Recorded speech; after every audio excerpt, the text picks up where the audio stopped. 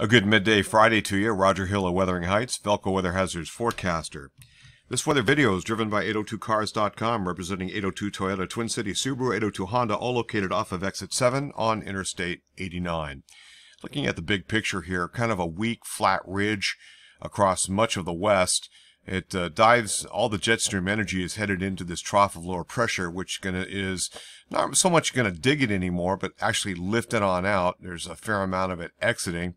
And this is going to lift this trough through the region. It's going to be out of here by Saturday afternoon, and that's going to end our significant elevation storm and snowfall. Temperatures off to the west are cold enough to support snow, but not quite yet into the state of Vermont, but that's going to be changing through the afternoon as we see a rain to snow combo. That'll accumulate relatively decently. We're talking probably somewhere around 4 to 8, 5 to 10 inches total snowfall up in the mountaintops, and some of the summits maybe even a little bit closer to a foot. However, down to the valley floors, far less. We're seeing probably anywhere from about 1 to maybe 3 inches, maybe locally 4 or 5 inches in the intermediate terrain, especially as you get east of and west of the Green Mountains. Nestled right up against the Green Mountains, there could be some plentiful snowfall. Let's check out the computer modeling world. So this is valid about 10 o'clock on Friday morning, and you can see that transition to some snow, and most of the moderate precip in the slightly darker shade of blue there, or purple. That is indicating where the heavier snow is going to fall, terrain driven along the Green Mountains. A pretty good chunk of it across the Adirondack Mountains in the northern into the St. Lawrence River Valley. This is valid by 21Z or about 4 o'clock this afternoon. This is the precipitation that'll be falling as it picks up and steams up a little bit during the late part of the day today and into Friday evening. It looks like by Friday overnight, lighter snowfall will begin to accrue as drier air and a colder temperature level aloft and at surface will also make that much more of a powdery type snowfall, a much more drier snowfall. And with the combination of this deepening area of low pressure, 985 hectopascals off of southeast of Maine, in the Gulf of Maine, you can see that the pressure gradient is a little bit tighter, and so we'll have west to northwest flow and picking up some of that snow and drifting and blowing it around. Possible whiteouts for tonight. Travel conditions will definitely be affected, and again, winds are marginally strong, so we're not looking at anything that's going to be surpassing 40 miles per hour in terms of gusts. Maybe some isolated 40 mile per hour gusts up in the southern Green Mountains, but for the most part, any weak trees, because we haven't really seen a lot of storms recently, I think any weak trees that do fall could produce an isolated outage here and there. But overall, this is not going to be a big deal. Just a lot of snow up in the mountains, and that whole storm system begins to lift on out during the day on Saturday. Sunday looks like the next best day coming in terms of dry project weather. We get the secondary weak system that picks up some moisture off the Great Lakes, as you can see that moving east and into really the southeastern, let's say 3/5 of the state of Vermont, generally about the Barre Montpelier area, and points south. That'll be taking place during the overnight period, Sunday night into early Monday morning. That weather system then pulls off to the east, develops into a nor'easter, but pulls well away of the region. Looking at the rest of the trends here, that area of low pressure then gives us a little bit of a break on Tuesday with the next dry weather possibility for decent project weather.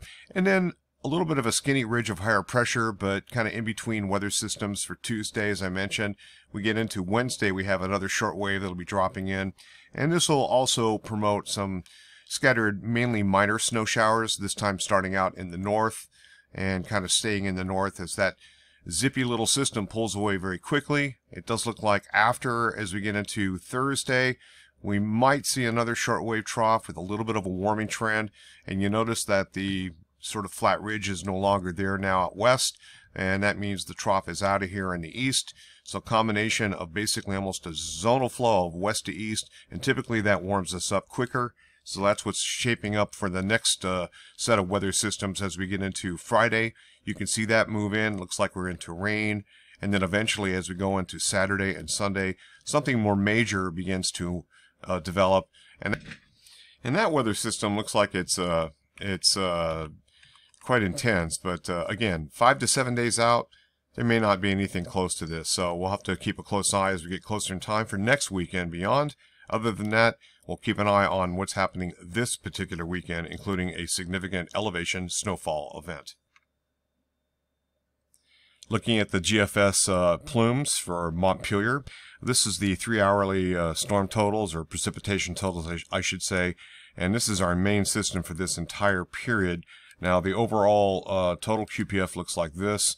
So we're only looking at between 4 and 6/10 of an inch of total precip in terms of averages. Precipitation type looks like this: rain changing to snow. And then eventually we'll get a little bit more of a mix, and this is that weekend storm, which the GFS ensemble is not quite got onto, but there's some indication that something could happen there. This is how the GFS ensemble looks at. Now, the European would have this above freezing if there's going to be any rain, but this is the 850 hectopascal temperatures, and again, all snow frozen. Main chunk of moisture is all about moisture there, and you can see it's in the front loaded with the storm ahead. Main snowfall is going to be with this particular system, and then things kind of relax. Weather Prediction Center, folks, for the next 7 days of total accumulated precipitation, QPF, we're looking at generally in this 2500ths to half-inch range, up to 1-inch amounts. Climate Reanalyzer shows that pretty cold air across to the west of our region as the warmest air exits out, and that's transitioning today, this day, Friday.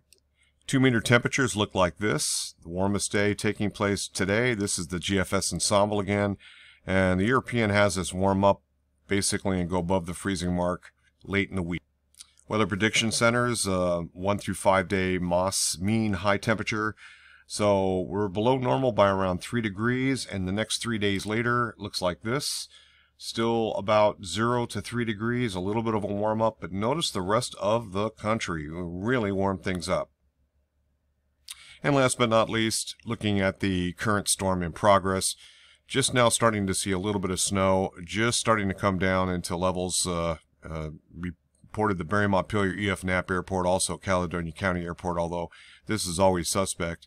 And the rest of the area reporting rain except for Bennington, starting to see that snow starting to develop.